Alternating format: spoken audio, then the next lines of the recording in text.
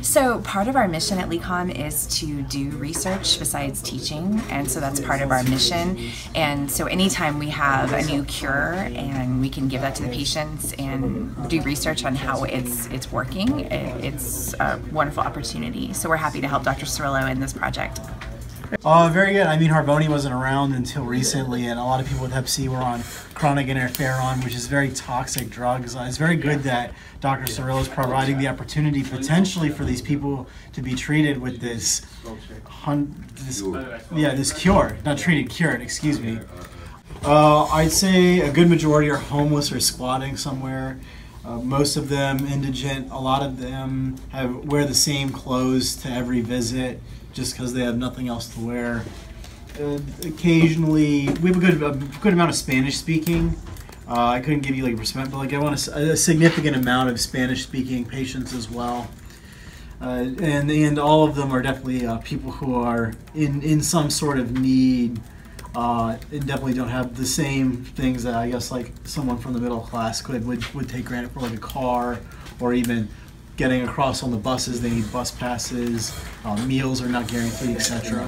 But it's very rewarding to work with that population. Yeah, this has been like a really great opportunity just to kind of give back to the community, actually being able to use the skills that we've developed over the past 4 years now to actually make a contribution to the community. So yeah, can't complain. Hi, I'm Andy Wyatt, another fourth-year medical student. I think this is, like piggyback what Dave was saying, it's a great opportunity to take care of patients that are less fortunate than us, that are incredibly grateful for the services that we provide them. And it's a great learning experience because there's a lot of pathology for us to learn from, because a lot of these patients haven't been seen by a doctor in a long time.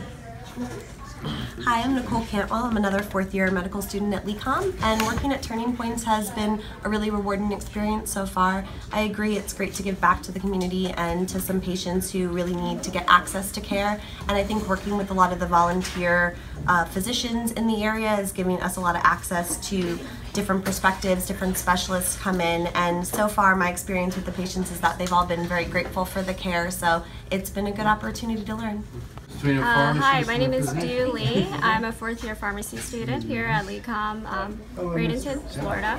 I really like working here at Turning Point. So far, we've been working with the underserved populations.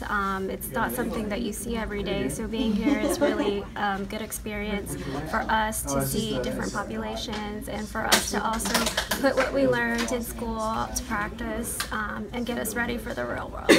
My name is Tanya Duggal. I'm a fourth-year pharmacy student from LECOM Bradenton. The experience here at Turning Points has been really rewarding. I feel like no matter what you're doing, you're always helping the patients here. They come from nothing, they don't have much with them, so it's just a great feeling leaving here every day. Hi, I'm Christian Skala. I'm a fourth-year pharmacy student here at Turning Points, volunteering with Dr. Scolaro and Dr. Vasquez.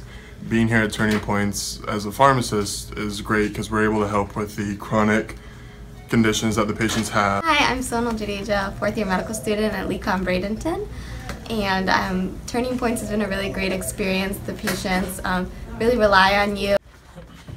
I thought I escaped you. Hey. Hey. Definitely gotta quote that one. I apologize.